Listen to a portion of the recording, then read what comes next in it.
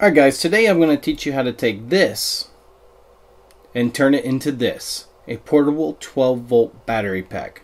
Stay tuned, that's coming up right now. Double-digit thousands.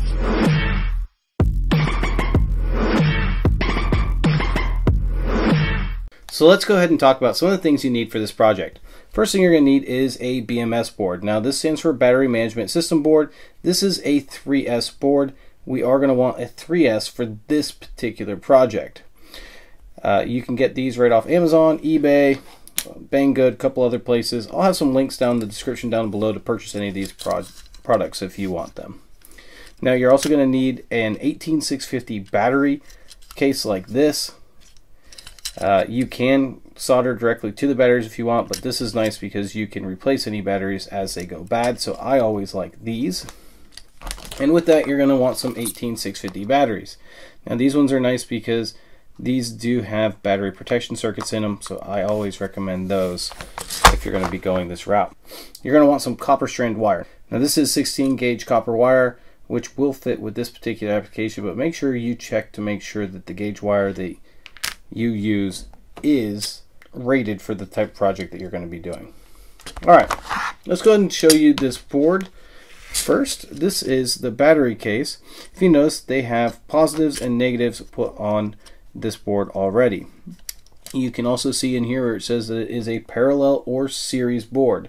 The reason why they call it a parallel or series board is because if you look in here closely, there's a negative or positive. This particular battery in the middle could be flipped in the orientation that you want it to make it either a parallel board or a series board. For this particular build, we're going to be using these positives and negatives, and this middle one will be in series, so we will be using a negative on this side and a positive on this side. So let's go ahead and show you what that looks like. If we lay our board down, what we're going to do is we're going to flip it over. So we see the positives are on this side, negatives are on this side, and this is just something really good to get into practice doing. I'm actually going to flip this back over because I like the positive on this side. So I'm going to start with positive over here, and I'm going to mark where all my positives are. So I'm going to have a positive up there, a positive there, and a positive there. I'm also going to mark where all my grounds are going to be. I'm going to have a ground here, and a ground here. Now if we take a look at the battery management board, you're going to see that it has a B plus up here, and if you flip it over, there's a B minus down here. It's important to note, because of the way that we hook this up, your B positive is going to be right here. Your B negative is going to be right here. And these two are going to be connected together, and these two are going to be connected together. Now let's talk a little bit about your battery management board before we actually solder anything together.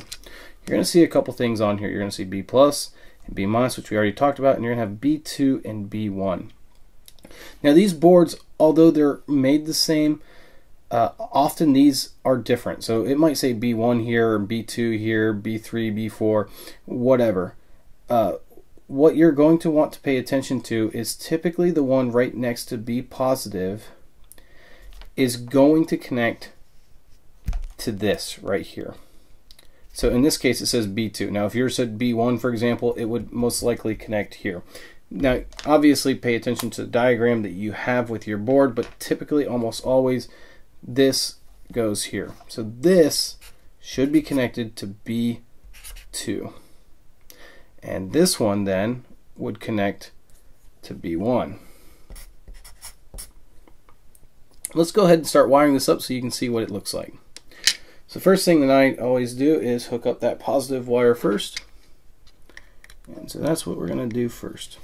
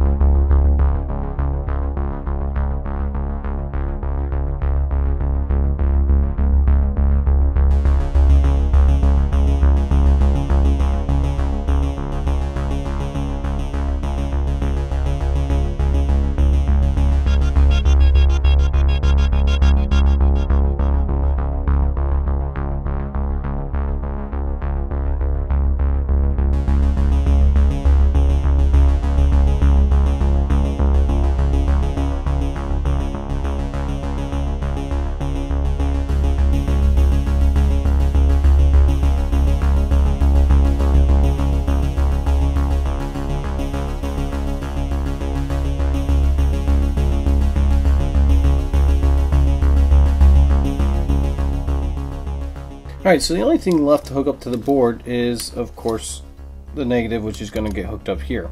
But I like to hook positive and negative power up on this side, so I'm going to hook that up first. Now you can hook this up on the other side if you want to, but since this part is both used to charge and also to dissipate, this is what you hook up to whatever you're hooking it up to power. You can actually run 2 wires off this, one off the top and one off the bottom if you want. Of course, you can split that anywhere you want, but I like to wire it off the bottom, so I'm going to do that right now.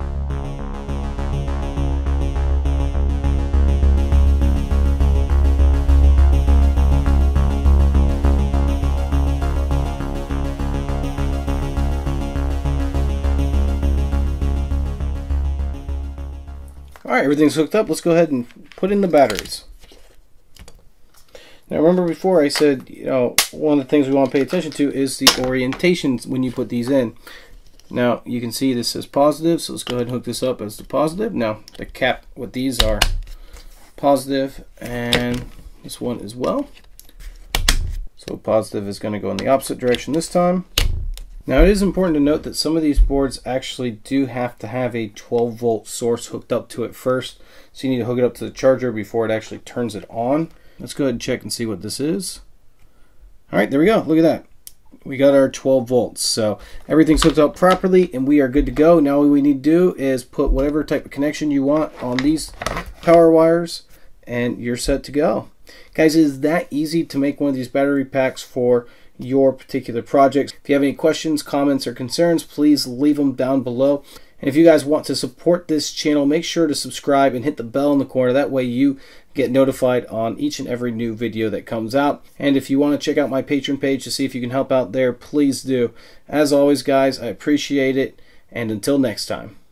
Counting double-digit thousands.